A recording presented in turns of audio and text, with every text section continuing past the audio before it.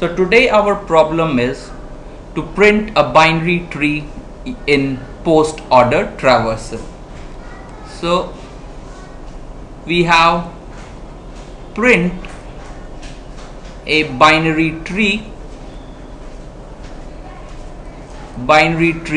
using post order traversal. So but the question doesn't end here. The extension is that you have to use iterative method, okay? And this is the basic problem here. So we know very well that it's almost the first lecture of any binary tree tutorial that you will learn about in order, pre-order and post-order tree traversal using recursion. But here the thing is that you have to print a binary tree in post-order using iterative method. Okay, so let's first just try to find out what is the simple recursive method. So we write void, so post order, and then we do struct node star node. So we pass the root pointer to this function, and then if node is not null, so what we do post order node left, and then we do post order node right, and finally we print the node data. Okay, so this is the basic post order traversal of a binary tree. And if we see the example, let's say we have 10, 5, 20, then what will be printed? So if this, we will pass this root as the pointer, so it will go to the, if node is not null, it goes to post order node left, it comes here, it again calls post order node left, this is null, then calls post order node right, this is null, so it prints value 5 now, then it goes back to root node 10, the left post order is called already, so it now calls post order node right, it comes here, as its left and right child are null, so it prints 20, and then as left child and right child of node 10 is printed, now 10 itself is getting printed. So this is the post order traversal. So now the question is, we have to do it without recursion. So what should be our approach? We have to do it iterative, in iteration, using iteration. So first we see, let's try to find what data structure can we use. As recursion is also a kind of calling functions, and we call a function from a function, then that function itself calls function. So one thing that we see is that this is a candidate for stack. The first thing data structure that should come to our mind is stack, and we should use stack. And whenever we are trying to solve a bigger problem, so let's try to solve a much simpler problem, which is just printing this small tree with 3 nodes. So we see that, okay, stack is being used. So what I do is, if I just use one stack, will it do? So I come to 10, I push a 10 here, then let's say because I was doing the left node first, so I put 5 here and then a 20, so and I pop it out, so I get 25 and then 10. So this is not correct basically, because these two are not in the order, even though 10 is fine. So we see that, okay, if you just push in this order, so it will not work. And one more thing is that even when we are calling recursively, so we have to handle, if I have gone to 5 and then if it had a few children like 2 and 7, so what should have happened? So I will push something into the stack, so 10 will go, then it will come to 5, then 2, then 7, it will be done, then it can push a 20. So if we pop out, it will be something like 27, 2, 5 and 10. So even if we see these 3 nodes, so 5 is getting printed in the end, 7, then 2. So what is happening here is, again, so we see if we had done this subtree using post order traversal, it should have been 2, 7 and 5, but again we are getting 7, 2 and 5. So how to correct this thing? So one stack is not giving us the solution. Okay, so we try something like a 2 stack. So again the tree is 10, 5 and 20. So trying to solve the very simple question. So let's have one stack. So I push 10 in it, and we were seeing that its left and right child were getting reversed, the order. So what we do is, now I know that okay, 10 is the last on the thing to be printed. So I push this, I now try to use 2 stacks and I push this here. So 10 comes here and it goes out of here. So now what happens, and I get children of this which was getting in using one stack, it was getting in reverse order. So I push 5 left child, then a right child, but I need to reverse it. So I push now the right child first here, so that when I pop out from this stack, it should be printed in the reverse order. So somehow I try 20 here, I push 20, it has gone from here, and then its left and right child are not there, so that's fine for now. So I now, because this is gone, so I now have 5 here. I push the 5 also to the second stack. So now if I print, it will be 5, 20 and 10. So we get something like, yeah, our method is working now for at least 3 node, a very simple binary tree. Let's try to add like in last example. So 1 and 6 we added. So let's see, is it working now? So what happens now? Let's try to follow the same procedure. We first push 10 into the stack, first stack, let's say this is S and this is output. So what I do, I push 10 here, then I pop it out and push it into this stack. I see that it has a left child and a right child, so I push its left child first and then its right child here.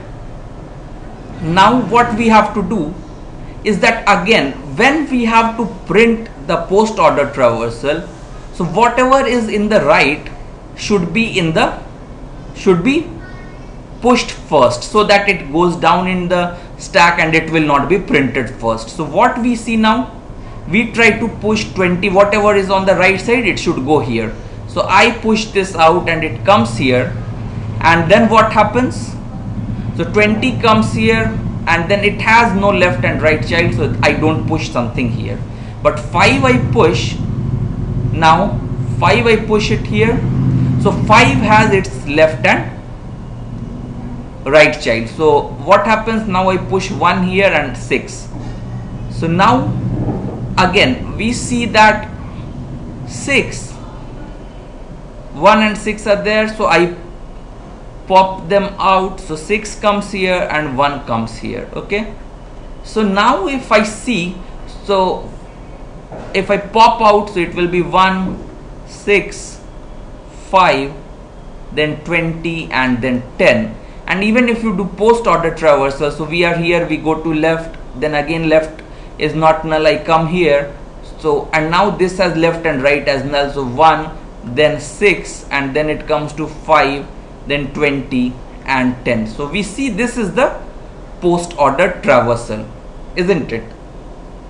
Again we are now becoming sure little bit and just confirm it. I add here a 40 and here a, let's say 15, and let's see if our algorithm is still working.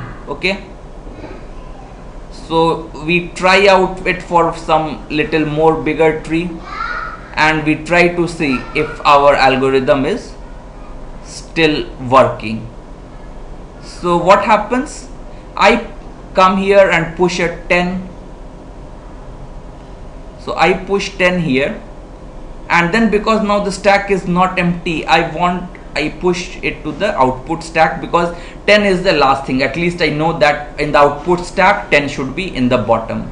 Then I push 5 and 20, isn't it? But with this stack what happens? 20 will get printed first, which we don't want. So I put it in the reverse stack, which will be going to be output. So I put 20 here by popping it out from S. But now I see whatever is there here, they should be printed only after the left subtree has been printed. So that's why I should now cover all these things here. So I should push the child of 20, no 20, so that they also are processed and are pushed down the stack, so that they are not printed first. That is our approach. So I now push 15, which is the left child, because I always want the left child to be printed first. So that's why I am pushing in this stack in the reverse, in the left child first, and then a 40 here. Okay, so now what happens is, now I push 40 here so that it will be printed later. This is the right child, it should be printed later. Now as it has no left and right child, so I don't need to put anything here.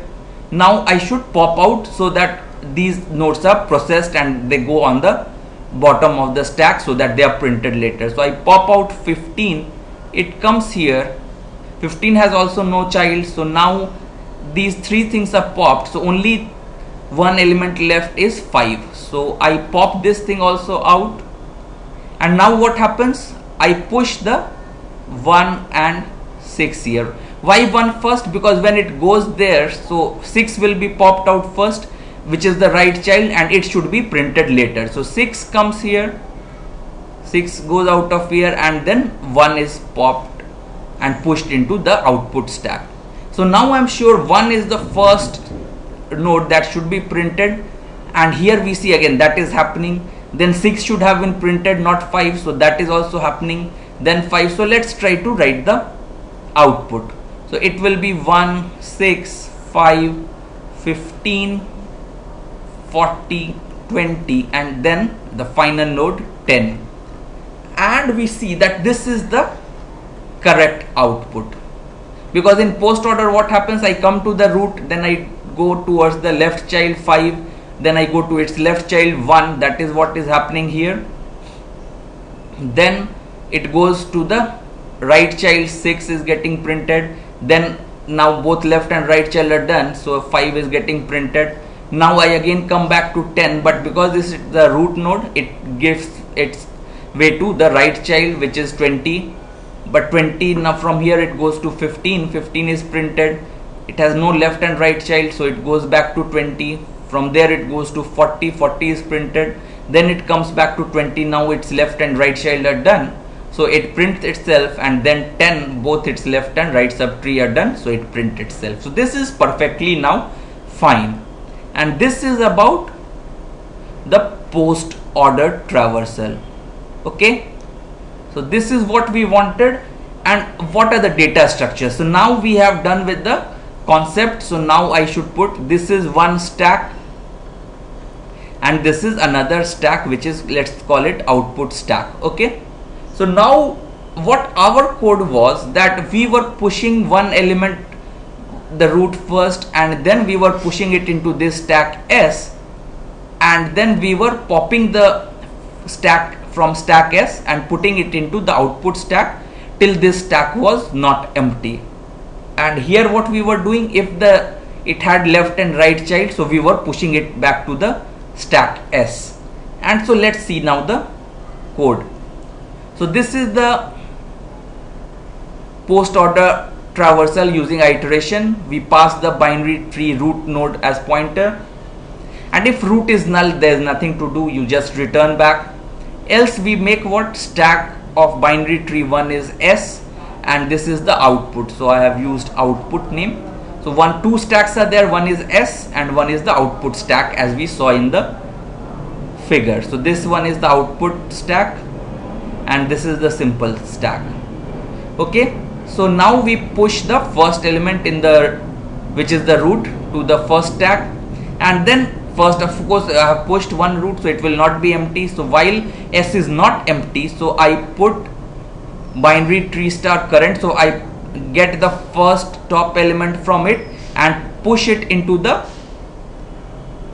next, the output stack. Okay, so we took out element 10 from it and pushed it into 10 into the output stack, and then what we did, and we pushed its left and right child, if they are there, into the stack S, and that's what we do here. So we popped out this element, and then we, if current left is not null, we do S dot push current left, and if right child is also not null, we push them both into the stack S. And why we do that, we push the first the left child, then the right child, so that the right child, and then we pop back in the reverse order, because now the element on the top, which is popped first, and it goes to the output stack, so that it will be printed later. So this way we keep on doing this. So while the stack S is not empty, so we get the top of it, we push it onto the output stack, because every time the right child will be going there and then the left child. So now what happens, this way we push the left and the right child, and then what happens, because we push the right child later, so it is popped first and it goes to the output stack, and this continues till the stack S is not empty. And finally, when all the nodes are pushed into the first stack S and they are also popped out, so then we do what, pop out all the elements from the output stack and we get the value. So let's see for a small example using this. So if we have something like 10, 40, 20, 50, and here 5, 1 and 7. So what happens now is we have this stack, so two stacks are there, and let's see what happens. So I push 10 here while S is not empty, so this is S and this is output. So while S is not empty, I pop it, 10 comes here, I have its left and right child, both are not null, so I push them here, 5 and 40. Then what happens, again I see S is not empty, now I pop out this element and push it here. Okay, so now what happens, for 40 it has the left and right child, so I push it in this stack, these two lines, so 20 and 50 comes here. Now what happens, again I see, is the stack empty? No, so I push 50 here by popping it out from stack S, and now it has no left and right child, so again I come here while stack is not empty, so I pop out this 20 element here. Again I come here while stack is not empty, one element is here, 5 it is now, so 5 is pushed here and its left and right child are pushed in the stack S, so first 1 and then 7. So what happens now, while stack is not empty, so first 7 comes here, 7 goes, and now 1 is left, so 1 is popped. Now this is empty, all empty, so this code stops and it just prints 1, then 7, then 5, then 20, then 50, then 40 and then 10, which is the post order traversal. So I hope you understand now post order traversal of a binary tree using iteration. And if you like this video, please subscribe to my YouTube channel and share it among your friends.